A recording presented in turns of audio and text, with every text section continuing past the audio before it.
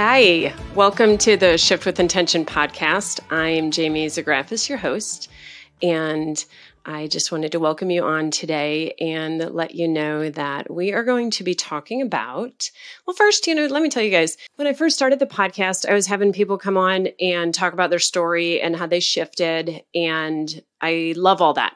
And then I've learned a little bit, and I thought it would be a good idea for my audience to get to know me and some of the tidbits of knowledge that I have that I want to share and different shifts that I've made that, the more I think about it, I've made so many.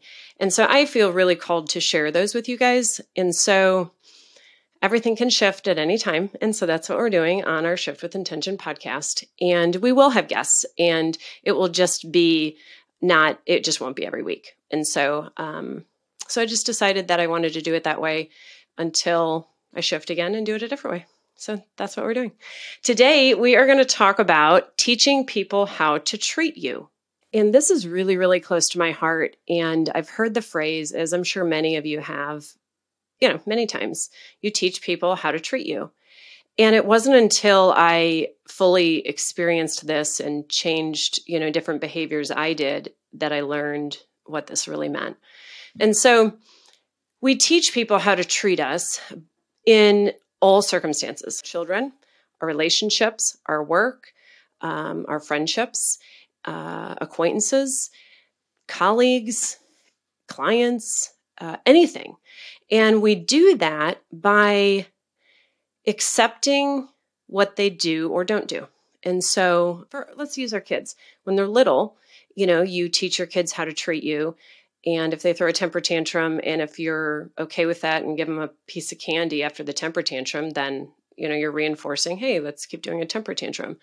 If you, don't discipline them after, a certain thing, then they've learned that they can get away with that. Human beings will get away with whatever they can. It's not a manipulative, generally a manipulative thing.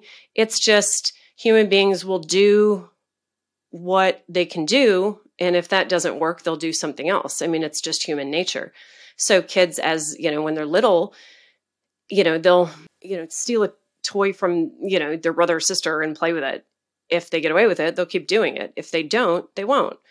And, as, kids get older, if they lie about something and they get away with it, they're going to keep doing it. So kids will do, whatever age that is, whatever they can and whatever you'll take. And if they yell at you, if they treat you a certain way, whatever, if they don't do their chores, they don't listen to you, they talk back to you, whatever it is that they do, if you accept it as okay, meaning you don't create a boundary around that, you don't discipline them, you don't behave a different way so their behavior changes, which I'll touch on in a minute, you're teaching them how to treat you by what you accept. So it's unspoken. So like in a relationship, if somebody, let's just say you're dating and it's a new relationship and somebody doesn't text you back and you keep texting them and you're initiating all the conversations and they never have to, then they are learning how to treat you. If you're the person that, texts once and waits for a response and, you're pretty healthy in that space, then they understand that they need to text you back. If you ask you ask somebody out, they say yes, and you go on this beautiful date, but they don't give any energy, after that, and you accept that behavior, you're teaching them how to treat you. You're teaching them that that's okay. Is that okay? Is that going to be okay later?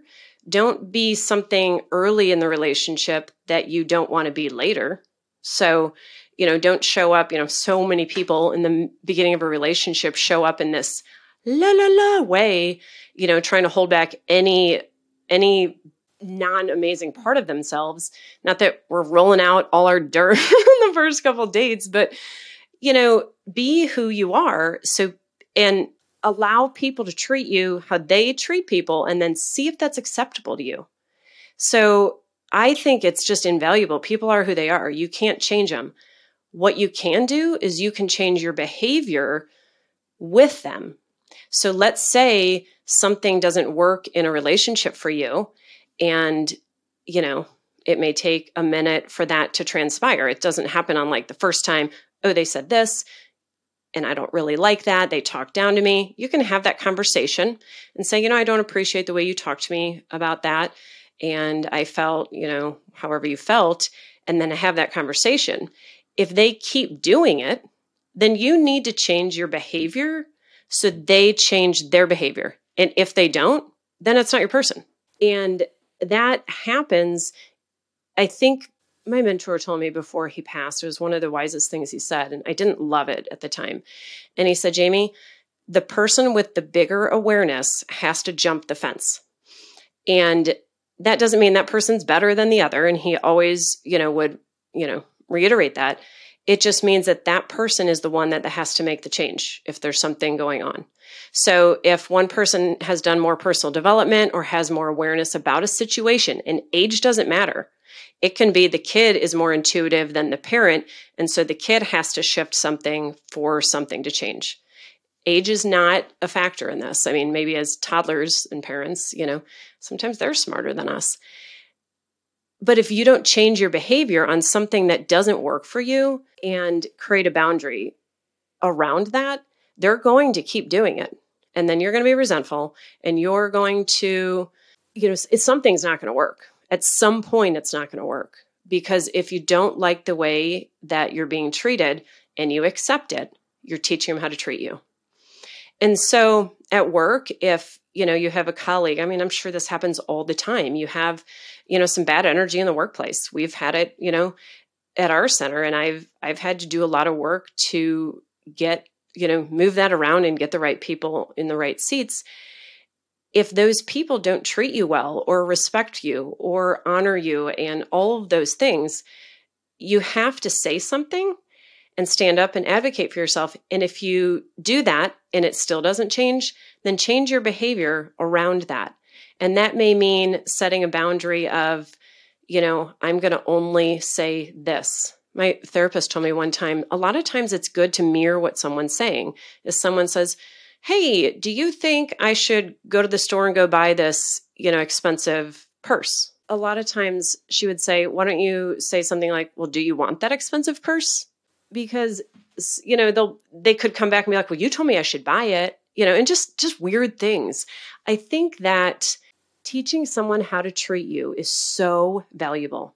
I have a friend going through a crazy scenario with a guy that, she really likes, he really likes her. And the amount of quality attention he gives her is minuscule. And he says all the right things and does all the right things in that minuscule piece of time. And then he doesn't. And the pattern repeats itself. And so when he gives her that little bit, she holds on to that for whatever that period of time is. Let's call it 5 days.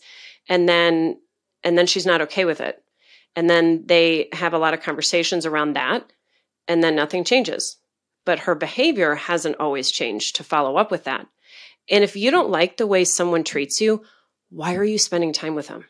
Why are you trying to have a conversation over and over and over to get them to treat you different?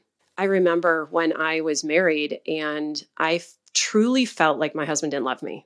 And I'm sure a lot of that was on me that I had to work through. And this was early 2015. And I would just drive around in my car and I was like, I wonder if my husband would love me more if, and the thought that came to my head over and over was if I got in a car accident or if I got sick. And all of those happened. And it's like I manifested that to happen to see if he would love me more. Now, he loved me, but whatever was going through me and my journey and my healing, I didn't feel loved. But I wouldn't change my behavior around it. I would still do the same thing and I would overgive to him and try to fix scenarios for him so he would feel better, and thought that that was enough for us to work. And then I get sick. And then the game changes because now I have to take care of me. And my adversity was such a gift. My adversity was such a gift because it allowed me to truly dig into everything, all the decisions I make, all of them. Why would I stay with somebody that I truly don't think loves me, that I pour into all the time, that he was going through his journey, that he had to, heal stuff with him. And while I didn't know that, I do now. And so, but I taught him that he didn't need to treat me well. He didn't need to financially support us because I would do that. He didn't need to, I can't remember, pay this, that, or the other because he knew I would do it anyway. And I taught him to treat me like that. And I'm the only one that can take responsibility for choosing that. And so after, then I got super resentful and then I got sick. I'm like, I'm not doing this anymore. Nothing is worth my health and I need to do it different. So I started doing it different. And that then changed his behavior because he's like, hold on, I'm not going to lose this because, now I'm changing my behavior. So then it woke him up, I guess, let's say.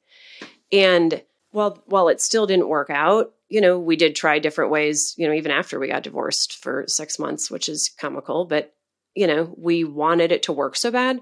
So it was just a good example of I taught him how to treat me. So, guys, pay attention to that with people that you're not very happy with how they treat you. What are you accepting that you're not changing your behavior on, or what are you accepting that you're not speaking on? And I think behavior changing action is bigger than the other. In a divorce case, I've been divorced and I've had to deal with my ex-husband on paying different bills and whatever. And I'm still learning how to change my behavior on that. But if, talking to your ex if it's not an amicable divorce is, like the worst thing ever. But if you're talking to them the same way and it already doesn't work because it didn't work or you'd still be married, try a different behavior on how to talk to them, a different approach. And sometimes that changes them to be like, oh, okay. It's amazing. And it's not manipulative. It's just being a little bit wiser on, I think I have a little bit more self-awareness than this person. So if I change my behavior, maybe it'll change the way they respond to me. It's brilliant. It is seriously one of the biggest shifts in my life that I've done. It's intentional. So you get to shift with intention. It is so intentional and it works. So that's the first thing I wanted to talk about. Second thing I wanted to talk about is solutions to problems that we have had in our life and how to find those. And I can't remember. I know I learned it at Joe Dispenza, but I don't know if it's his quote. But anyway, we'll just say I learned it at Joe Dispenza retreat. You cannot solve a problem in your life in the same consciousness that created the problem. What that means is the 3D world, the world we all walk around in. If a problem was created in that space, which is where our problems are created, you cannot solve that problem with the same thinking and consciousness that created the problem. That means that you're going to keep running a spiral that doesn't really solve the problem unless you get to a deeper level of consciousness, such as a meditation or something, that you can solve the problem on a deeper level that wasn't in the same consciousness that created the problem. Joe Dispenza has this fabulous meditation called Changing Boxes. It's my favorite one. And changing boxes is kind of surrendering. Well, it's not kind of, it is. It's surrendering your problem like up to the universe to have someone else kind of solve it for you. And you're surrendering to the fact that I've tried so many things and I don't know. So I need to change boxes. And it's such a visual thing in the meditation. And then in the coming days or weeks, different synchronicities will happen in your life that actually create a solution to the problem. And I've done that a couple times on things. It's my favorite meditation. I do that on things that I'm like, I don't know what I'm doing in this, or what would you advise, or just surrender to a higher calling of yourself even, because you have it all inside you, but sometimes in the level of consciousness that we're in, we just can't see it. I've had many answers show up in a meditation on how to deal with something that they don't show up in that meditation, but they'll show up in the coming days and weeks. And I'm like, there we go. it's been a game changer. Meditation, and I'm a extrovert, and I'm more introverted than I used to be. But I am social. I love it. I talk a lot, and being quiet is so good for you. And I learned that, I don't know, 4 years ago, and it's where all your answers happen. And that's been amazing for me. And then the last thing I want to talk about is signs from the universe. And first of all, I want to tell you all that I was raised Catholic, and I believe in God, and I went to Catholic school, all the sacraments, got married in the Catholic Church. My struggle point for me was when my kid's dad and I got divorced, and they were 4 and 9. So they both went, we were in Catholic school, kindergarten and like 4th grade or something. And we were the first people to get divorced. I swear to God. And everybody talked about it. And I felt like such an outsider in this very, very small, intimate church. And there's like 25 kids in their class. And we were the only divorced ones. And it was super hard. And the judgment and, people pick sides all the time. And I was not into playing that game. So I just kind of went my own way. And it's when I was like, I don't want to go to church. And so I stopped going to the Catholic Church, but I've always had a really, really strong faith. And I've always felt like I was just a little bit different. And so I don't remember exactly when, but a couple years later, I started, I'm trying to think when that was. It couldn't have been right before. I guess it was. Maybe it was 5-6 years later after I got sick, and I started doing work on myself, and the whole spiritual piece that is so big in my world came up. And, when I learned the value of intention, and that you can ask for things and things show up, and signs from the universe, and which it's all the same thing. It's all a higher power. But I couldn't call it, Jesus, God, going to church, because it created a disconnection for me because of what had happened in my journey. So my mom even called me one day, and she's like, Jamie, why do you call it universe? And I was like, Mom, why don't you just be happy that I'm still calling it something? And I have such a strong faith, and it's so, so important and ingrained in me. And I don't know, would I have had that if I wasn't raised like that? I imagine so. My sister's very spiritual herself, and she doesn't attend the Catholic Church. Anyway, what I'm getting to is, however you hear this, it's all the same thing. I do believe in the laws of the universe and the law of attraction and energy and all of that. I also believe that someone is always taking care of us. And there are signs in your life and people, places, and things that show up along the way that help you. And if you ask for a sign, you can get a sign. Sometimes signs come when we don't even ask, especially if you haven't really stepped into a full spirituality. For example, 2009, my divorce is almost over. The gentleman I'm dating, we had been dating for 6 months, and he is moving into my house. We later got married, but nothing, I would never do that again. But anyway, he was moving in, and it was June of 2009, and I'm driving home from Sydney's softball game on a winding road in Wildwood, and driving, and a car veers into my lane. There's no shoulder. I swerve to avoid this car, and then I overcorrect and then go this way, and we go tumbling down the ravine. And the girls didn't have a scratch. I messed up my front 4 teeth and broke my wrist. I have a plate and 7 screws in my wrist, and I broke my foot. And I turn around to the girls after the car stops and we hit a tree or whatnot, and I said, "Are you guys okay?" And they're like, "Oh my God, Mom, your face." And we all looked outside, and this is like 9:00 at night, and this gives me the chills. We all looked outside, passenger window, and there's a gentleman standing there in like sheep's clothing. And I said, "I need my phone." And he said, "Help's on the way." And we're all like, "What?" And he said, "Help is on the way." And then I reached down to find my phone, and then we look up and he's gone. And there was an ambulance there in probably 4 or 5 minutes. And we all remember that story to this day. It's actually, that's what I wrote about in my Shift with Intention chapter of the book. And car accidents are the universe's way of telling you you're going the wrong direction. I had no idea. And if I would have listened to that, I likely would have not had him move in and get married And then I went through cancer. Not that that's his fault or anything, just the trajectory of what happened.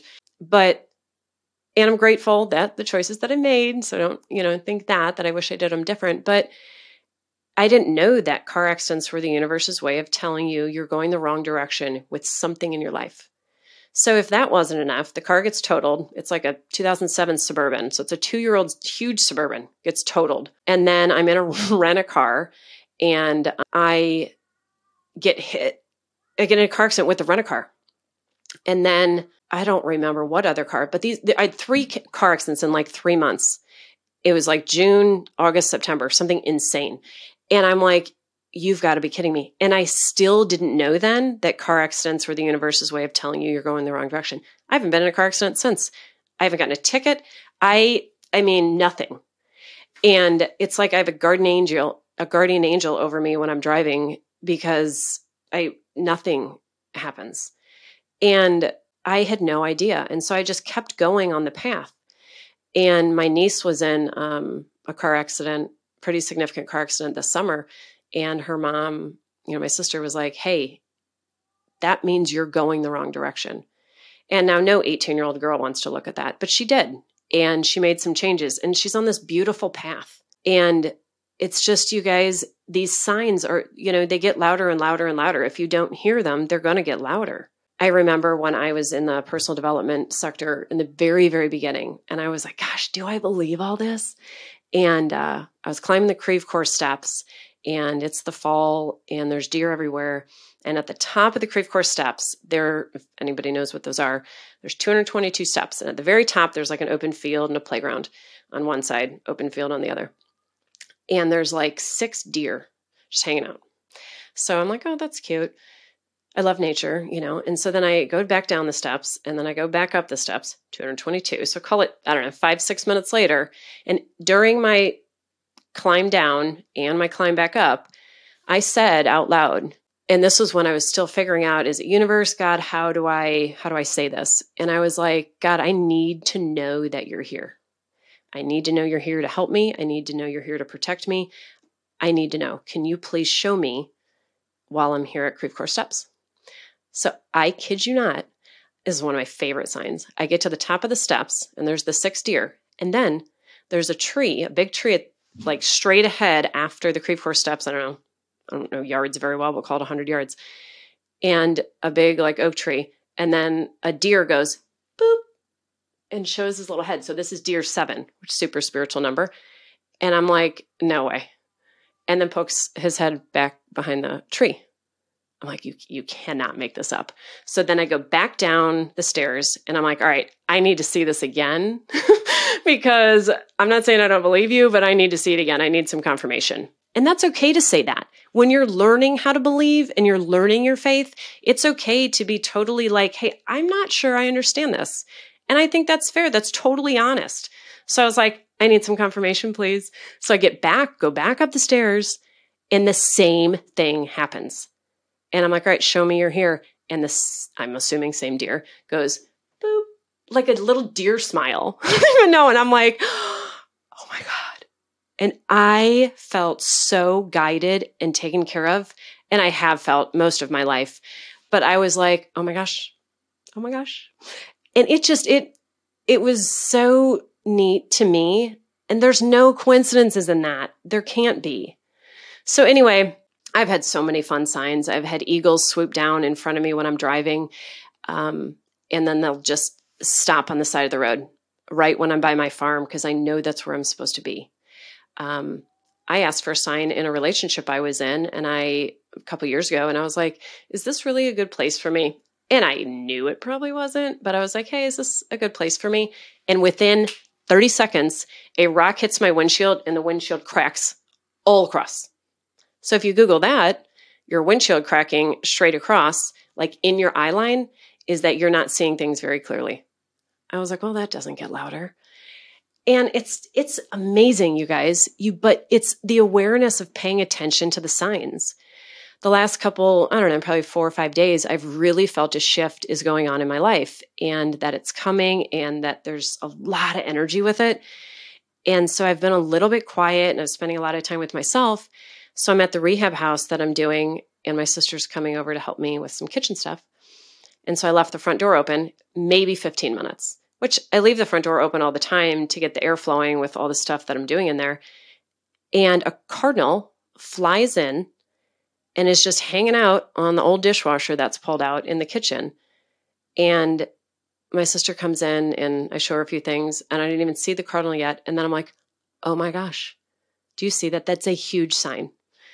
And I just kind of put out to the universe, I don't know, a day or 2 or 3 ago. And I said, I need to know where you want me and where I'm supposed to be. And I have felt called to my farm so much. And I don't, my life's taken a couple of detours. So it's not like I get to be there very much right now. And it's in the finishing stages of like phase 1. And I know what I'm creating there. And I know it's going to be so neat.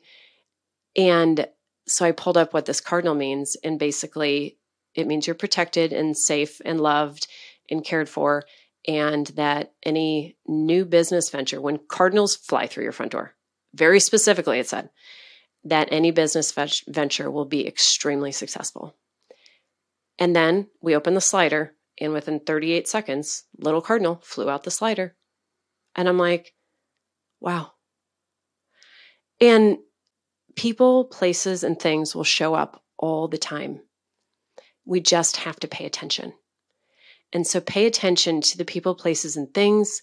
Pay attention to how you let people treat you, because you're teaching them how to treat you. And then when you can't solve the problem, you guys, get to a different level of consciousness and hand it over to a higher power of yourself, or surrender to the powers of the universe to give you the answer. That's, we're all here to help each other. And I hope that some of my little wisdom pieces are helping you guys. I would love to know if they are. Shoot me a note. I'd love a review on the podcast.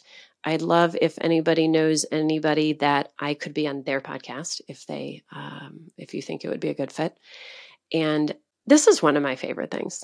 I mean, I sit on here and I talk to a computer screen, but I feel like it's so intuitive and authentic to me and the things that I've learned, that if I can help anybody learn the things I've learned, how fun is that? One of my favorite things is when I've taught somebody, about abundance. It's one of my favorite things because I used to not be that. And then they're like, Jaime, I'm not kidding. I just got a check in the mail that I didn't even know was coming. I'm like, abundance delivered. So anyway, thank you for listening to the Shift with Intention podcast. Please drop a review, share it with your friends, and anybody that you think could benefit from anything I've said today. And we'll talk to you guys soon. Thanks.